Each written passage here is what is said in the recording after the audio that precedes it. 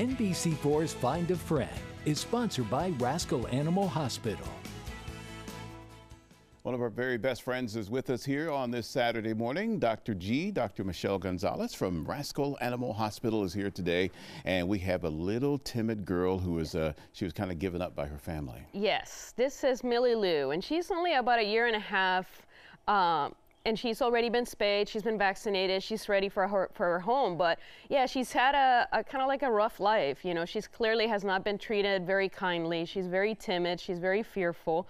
So she's definitely gonna be best with a family that can spend the time and you know, take the time to make her feel comfortable and loved. And the thing about it is that may take a while. Absolutely, yeah. People cannot expect to get a dog that is in this condition and just overnight make them like them. It's going to take time, but definitely they deserve the time and care. And she's available for adoption with our friends from Dash Rescue. Yeah, she's a very sweet dog, though. Yeah. She really is. She just is real timid. That's about the only thing about her. And yeah. She's looks like she's not missed very many meals. No, she doesn't look like it. So by her own foster's admission, so she's being loved with food, which is something that's very common. A very large number of people overfeed their dogs because, you know, they come and they, especially if they see us eating or anything, we give them food, they're happy about the food, we get happy that they're happy, and it just spirals out of control.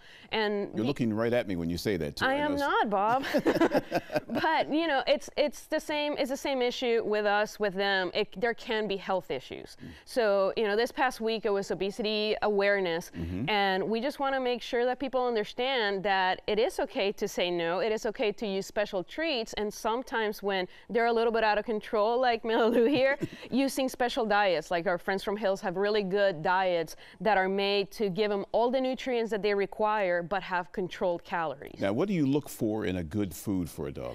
The biggest thing is going to be consulting with your veterinarian, because you want a food that is a high quality, good ingredient diet that is not voiding them of the important nutrients that they need. You know, some people will go over the counter and get a diet that just says, you know, low calorie or something like that, and then they will try to make their own, you know, adjustments, and that can be detrimental. We don't want them to lose too much weight too quickly. All right, thank you, Dr. G. You're always great with the information. And if you'd like to find out more about that, of course, you can always go to dashanimалrescue.org to adopt Millie Lou, or you can go to therascalunit.com to find out more about what Dr. G is always talking about for us here.